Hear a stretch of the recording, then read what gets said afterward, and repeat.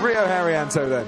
We'll concentrate on him for a moment after out-qualifying his teammate for the third time this season in Monaco, but has only led Wehrlein for 32 laps in the whole of 2016. And whilst we watch him, Ted, down to you.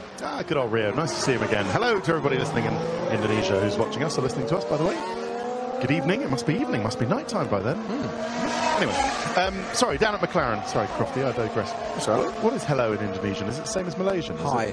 Oh, right. So Fernando Alonso, they thought had a little hydraulic leak earlier, but actually they don't think it was. It was just a little bit of an overflow because they saw some sort of hydraulic fluid leaking somewhere. So they think that's all right. Alonso's on a run now. Jensen is having a little problem with some sensors on the car. He did an installation now, came into the pits somewhat unexpected, and they've just got some sensors that have gone slightly haywire. So they've got to fix that before he can start.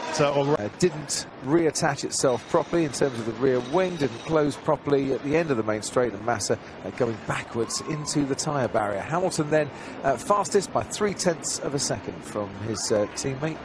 Two Mercedes with Sebastian Vettel. It's been a familiar story on the podium for many, many races. We also have Verstappen and Raikkonen completing the top 5. If Williams had a bad morning with Felipe Massa, it's a good morning to see Valtteri Bottas up there. I don't think we've seen a Williams in the top 6 in an FP1 session so far this season. Certainly haven't seen that for Valtteri Bottas. Jolyon Palmer was the slowest of the drivers on the track. The Renault's really struggling, even with their engine upgrade, separated by a couple of tenths of a second with Pascal Wehrlein in between. Fascinating session. All of the